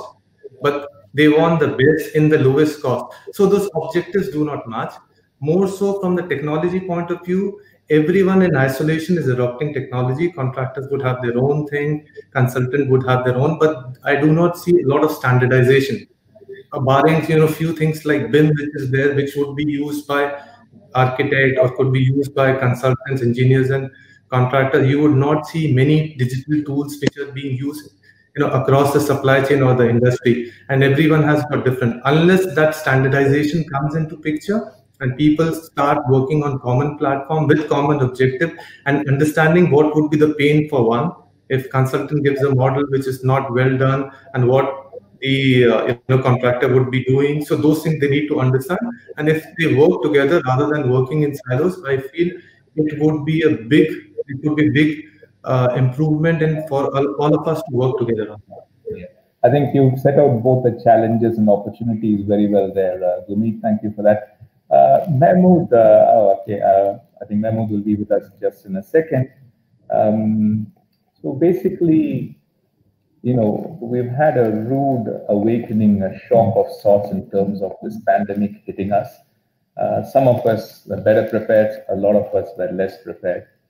Mahmood, would you agree if I make a statement that this pandemic has, in a way of speaking, given us a semi-clean slate from which we start a fresh discussion about digitalization? You were asking about the semi-clean slate from which the discussions about digitalization. So there has been great progress, the way I'm seeing it, over the past 10 years or so in terms of the workplace and businesses digitizing. What this pandemic has done is essentially expedite these conversations. But businesses now have to move quicker than ever to meet the digital demand of their clients. In some cases, we have built on digital initiatives from the past, which is things like working from home, investing in IT infrastructure, and doing a continuous improvement webinars, and we're seeing more and more of that. Now a lot of whether it's suppliers, manufacturers, or specialists are running their webinars instead of them coming in doing a lunch and learn session. And so that's, I could see that, getting built on. However, we have a great deal of initiatives that are coming to life from scratch. One of those items is BIM 360. I think Reed has touched upon that quite well. Because you have clients and other disciplines, as well as architects, where they can all, review and submit drawings online. They can go into a cloud system. They can provide comments, as well as do submissions, which wasn't the case before. We've noticed that before it was more towards like an offline type of industry, where till today, actually, we see some companies that still print drawings for review and work on offline AutoCADs. And honestly, where the train is moving, and if you don't jump on, you're going to be left behind. And now we're seeing Revit models generated BIM 360, and you could do a lot with those tools that will save you a lot of time, and can be accessed pretty much by everyone in this industry. Some of those things, just a very small example, if we want to go a little technical, when it comes to ESP calculations for an entire system, a lot of times you'll see that done in old school fashion, but now you could use Revit as a tool to generate that for you automatically within minutes. So it's things like that that we can, take on and improve the offline stream and engagement to making sure that everything is online. So yeah. Indeed. Yeah, absolutely. No, I think it's very critical what we need to do and how we need to move forward. Now the question is, who holds the key to taking these important steps forward? Is it the incumbent figureheads in the organization, or is it going to be more of the incoming and upcoming talent? Reed, can I put that question at you? In terms of ACOM, it's quite straightforward. We recognise that we needed to have we're going through a digital transformation process. We have been for some time. The COVID situation, as we said a minute ago, has actually accelerated that probably tenfold. But we decided as a business that we needed to bring in a digital director into the business, into the buildings team, to help us bring all these things together. We have that in place. So each MEP, architecture, structures, and all the special services that we provide, all the business leads on the MEP leads involved in this, we're all contributing towards that common data, what we, one source of truth or one common data environment for the business. It's all about data. We don't do drawings anymore. We play with data in a model, and one of the outputs of that data happens to be a Revit model. Okay, so we're completely transforming the way we think about things. And the ultimate goal is there's like a 4-stage process from an MEP perspective. And that is having a common Revit, consistent workflows, data and tools, library standard objects, families, and all the templates, not just for producing models. That includes calculations, everything. And then the idea is once we get to the end of that journey and finish all that work, we can then really get into the automation side of what we do. So we've done some tests already whereby if you took a typical office footplate, we'll devise the data entries in there. There's a whole bunch of data that's put into the Revit model, and it automatically populates the model with the content. So it automatically populates the mechanical ventilation system. It automatically populates the lighting layout, the fan coil unit location. So this is what we're working towards. Our goal is to be in a position where we are using these tools to their absolute maximum, pushing the boundaries of these tools to get towards automation.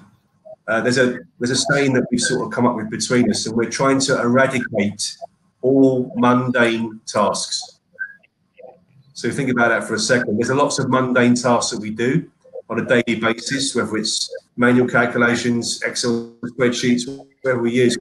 It's eradicating all of that and having one common data environment where everything sits, all of our outputs are generated from. Yeah, okay. That was interesting to hear from Reid in terms of what they're becoming from what they're doing. I would similarly like to hear from the other panelists specific initiatives and efforts that they're making in this area. Can I again start with Paul from Trimble, please? Yeah, it was really good to hear, AECOM are doing.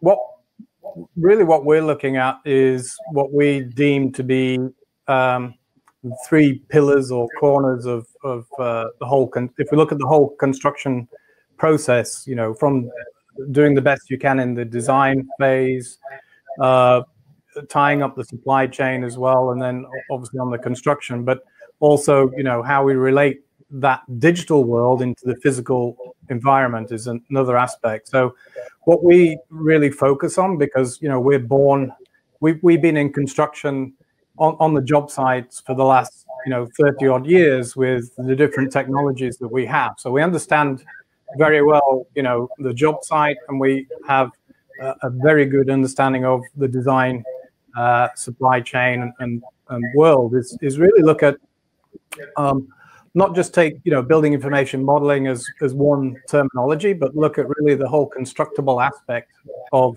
those buildings that you put together. So the whole premise of BIM is obviously to build a well-coordinated, federated, and highly detailed model, but then to have enough content and information so that you can actually replicate that out on the job site as you originally created in the virtual space. So really the level of development that you build into these models is one critical element of that. Then we look at the content. So as stated, we're looking at tools that are populating, like Reid mentioned about the whole HVAC system, remove those mundane tasks.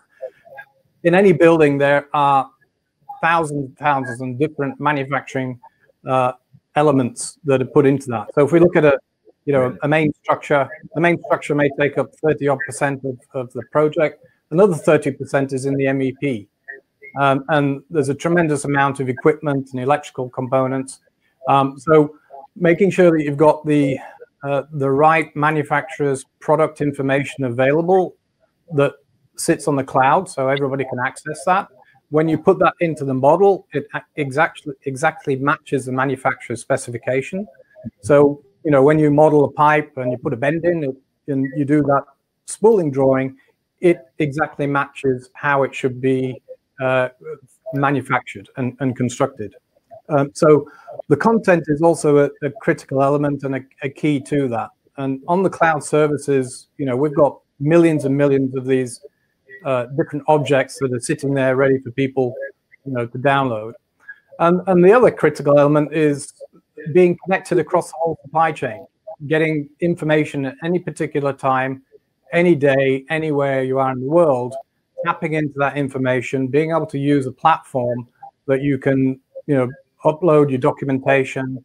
You can upload various types of models. The BIM, is made up of several different specialist models as well. You've got different services, uploading that. And then with all of these three elements, you are in a really good position to be able to go to site and construct.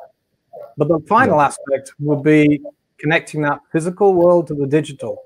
And that's really where I think there is a big disconnect.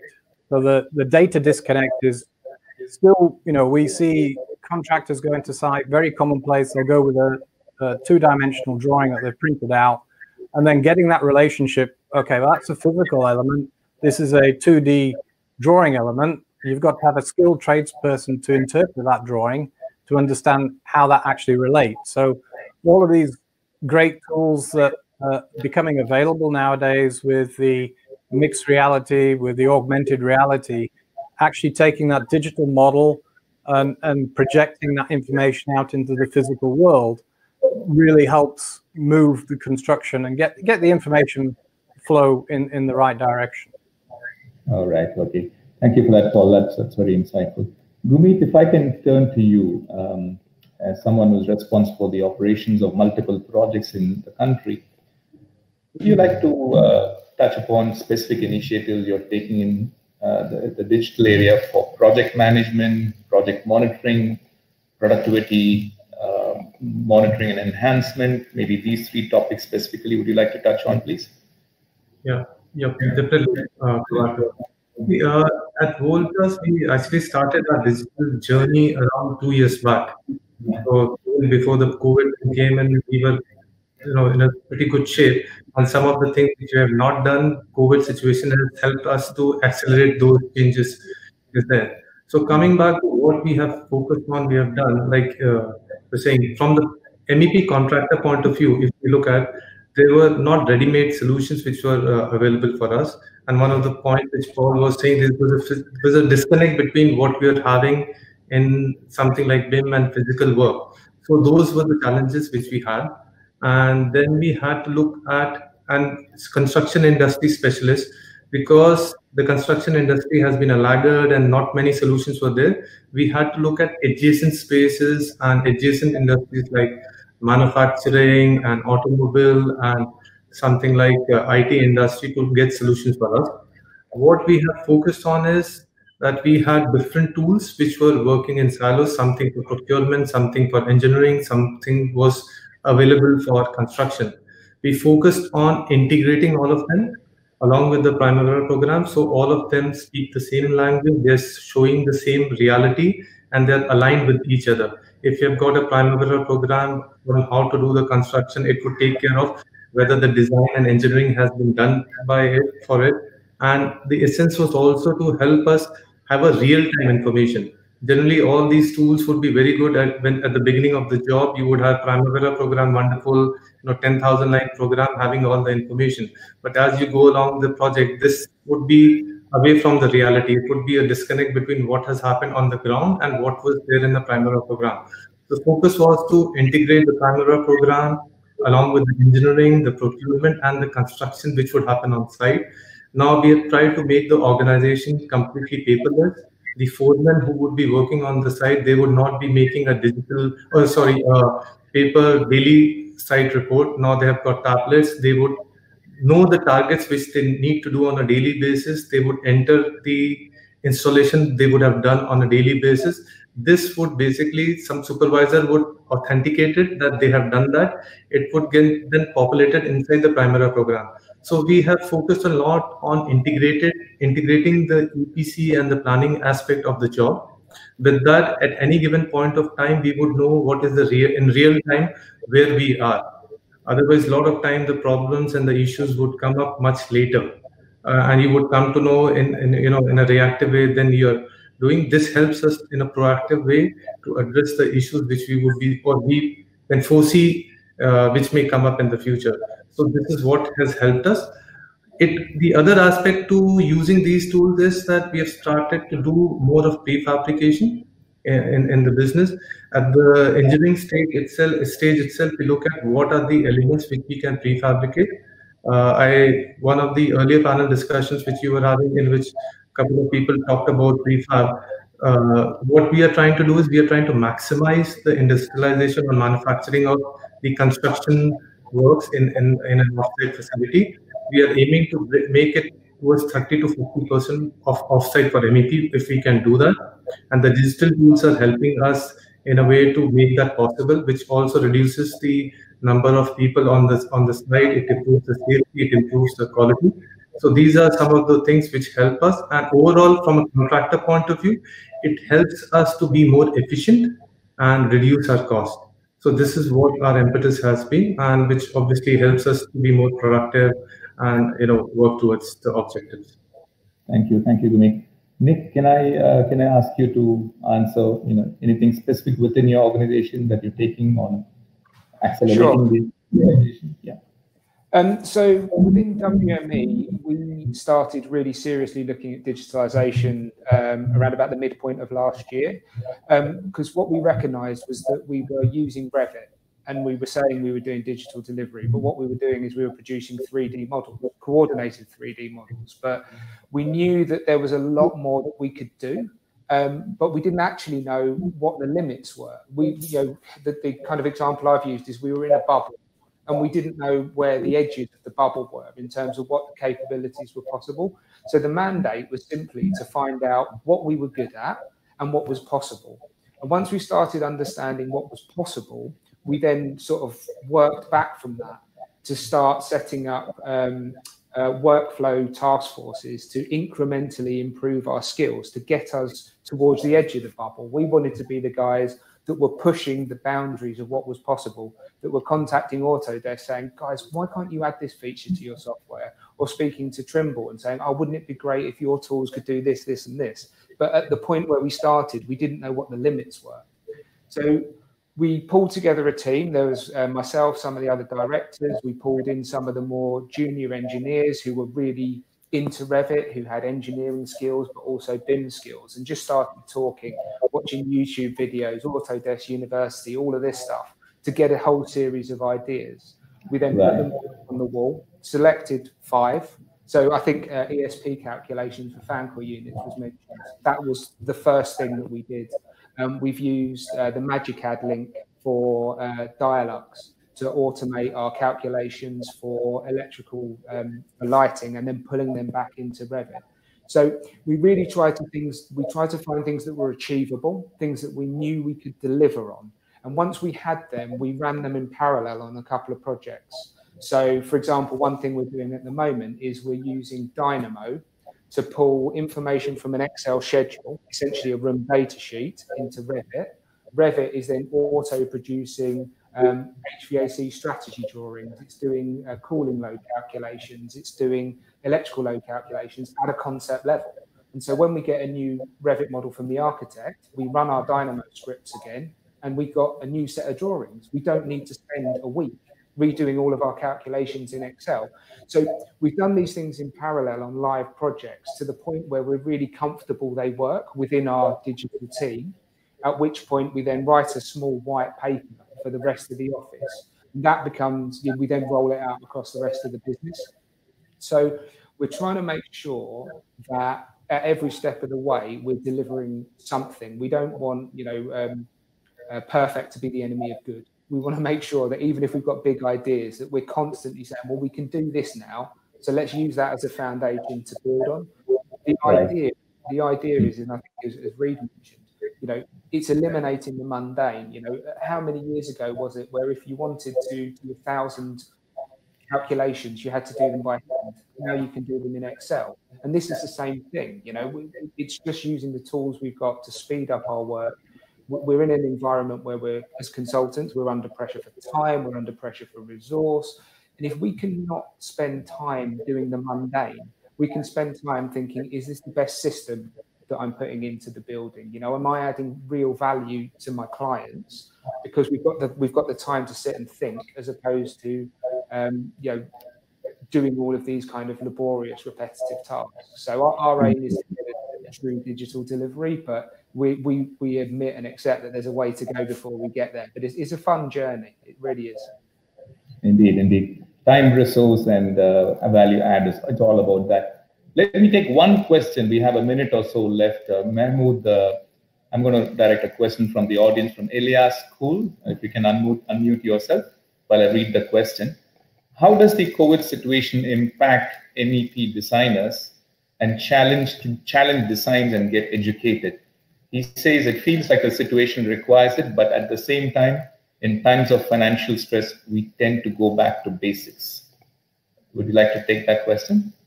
Yeah. So again, COVID-19 has driven us, and I'd like to say forced us to adapt fast into making sure, that the MEP designs are, met client expectations and ensured that, that's being delivered correctly. And what that took is actually taking very quick measures like upskilling your current staff and colleagues and making sure that they can adapt to new tools that operate from a digital point of view. So one of those things is BIM 360. The other thing is, being able to have online webinars and workshops with architects and clients, and you could see that through video conferencing, where it adds that human aspect to things. So those were challenges that, believe it or not, we couldn't believe how fast we were able to adapt and how fast we were able, with this COVID-19 situation, to learn a lot and take on a lot of lessons learned that will impact us in the future. So yeah, that's the way we look at it. And we see through other companies where they were able to reduce offices and learn, that there's a little bit of saving here where we can have less office space where it's only client oriented and all the work can be done from home. So it depends how you look at it. Indeed. I think a lot of us would have had this joke come across in our WhatsApp groups. A future situation where someone's asking a question of an organization, who or what drove IT transformation and digitalization in the organization? Was it the CEO, the CIO, or was it the pandemic? I think the answer, is all three. So with that said, thank you again, panelists, for a very insightful, helpful discussion. This brings us to the end of all the panel discussions. So if I can request the panelists on the digital transformation to sign off with a big thank you for your time and participation. I'd like to say a huge personal thank you to all the panelists who have participated this morning in a very, very helpful couple of hours. We've had a few technical glitches, but that apart, I think we've had a lot of knowledge sharing and information gathering from all of the panelists. So thank you again. So with that, I'd like to have Tom Oxtoby. Please, the floor is all yours. Thank you, Prabhakar. Sorry, I couldn't get in before you left. Hello again, everyone.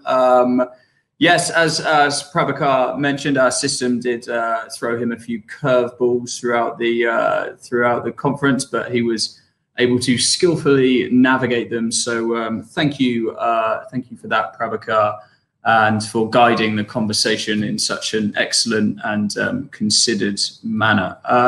There you have it, MEP Conference 2020, some incredible insight from our expert panelists and some really interesting points of view on the biggest issues facing the MEP and HVAC sector today and indeed in the years to come.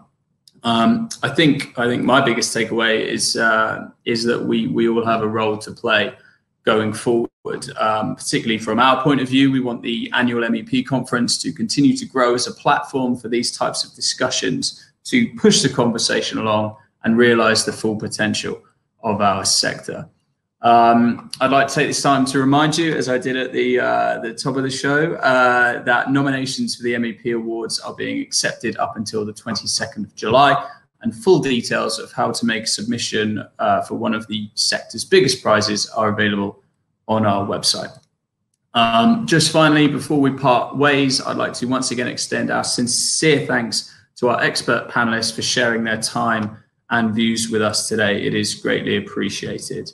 Also to conference chair once more, Prabhakar Kesavan, for acting as the man in the middle and keeping discussions on track. A massive thank you goes to our sponsors, Voltas, Polyfab and Trimble.